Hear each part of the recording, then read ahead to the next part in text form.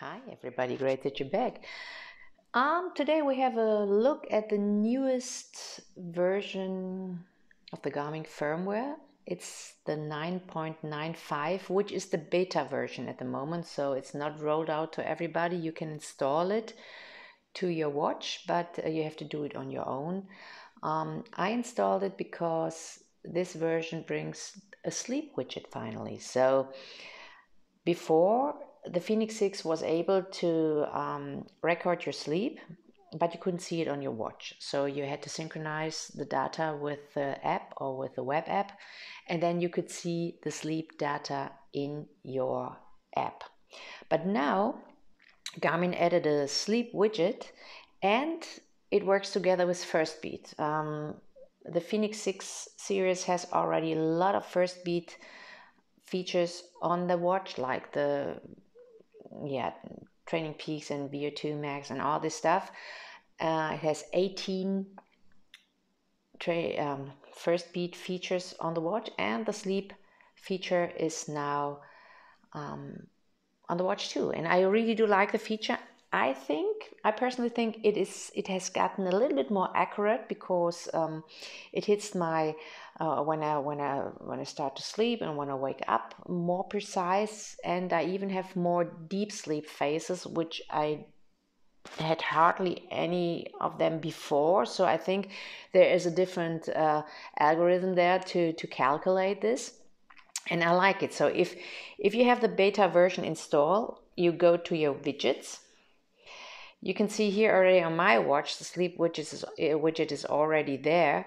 If it is not there, you just go down and you just add it. So now, as you see, it's here on my watch. So last night I slept quite a lot, so 8 hours 47 minutes, and then I get a score here of 85. It ranks from 0 to 100 how good your sleep is, but you can even get more information. If you hit the start button, it gives you a little more precise analysis of this sleep. So it says my sleep quality was good.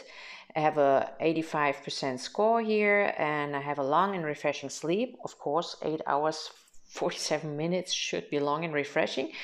And if you use the up and down buttons, you can see the normal look, which you're used to from the Garmin app. And down here you can see when I went to bed and when I got up this morning. You can see the different phases, sleep phases here with awake, light, REM, and deep sleep. And if I push the button again, I can see the sleep circle here with the different phases, and I can see the split up in the different deep, light, or REM phases. I was awake 18 minutes. And then I even get a little more information about my sleep. So I had a pretty good sleep, and which was good for concentration and all this stuff. And now you can check all this data on your watch, which I think is a pretty cool thing. And I really like the more precise analysis here, so that I can see, I don't know how much REM sleep or deep sleep is good, or what does it to my body. So here you get more information, and it helps you to read these figures better than before, because the Garmin analysis was just the time you were asleep and the different phases, but you didn't get any information if you had a good night, if it was a good recovery sleep or whatever. With Firstbeat you have this, but right now you only have it on your watch, because if I synchronize the data to the app, it's not in the app. Then it's only the old view you have on the app. So if we have a look at the app here, and let me see if I get it a little bit more clear here. So if I go to sleep, you can see the time is the same, 8 hours and 47 minutes, and the split up is the same, and the graph is the same, but that's all the information you have right now in the app. So I really do hope, if Garmin rolls out the public version of this of this new feature, that you will get much more information in the app, so that you can compare the different nights and that you have the different scores and everything, which I do not have at the moment. Right now, if I go to 7 days, I only have this. Yeah, it doesn't tell me a lot. It only tells me I was asleep for so and so long, but it doesn't give me any, any analysis of my sleep. So I really do hope this changes, because I know a lot of other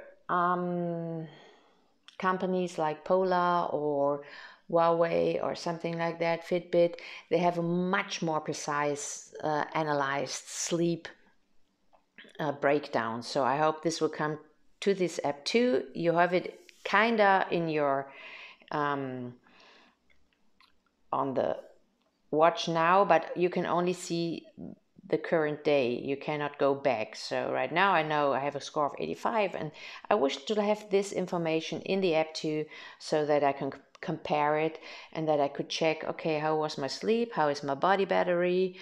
Do I feel this way really too, that it was a recovery sleep and stuff like that?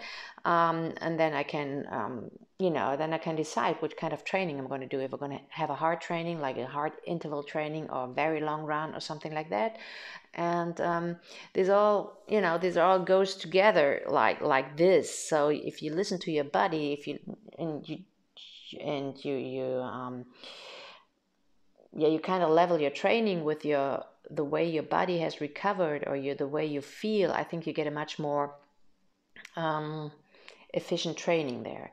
So look forward to the new firmware version. I hope it's going to be rolled out for the public pretty soon. If you want to have it earlier and the sleep widget on your watch earlier, you just have to install it yourself. On the Garmin side, there is a walkthrough how you do it and how you put it in the different folders.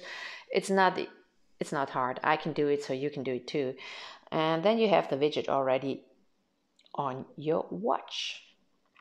With the new firmware, there are a few different little tweaks too, like with Spotify is improved, and the weather widget is improved, and lots of little things are improved.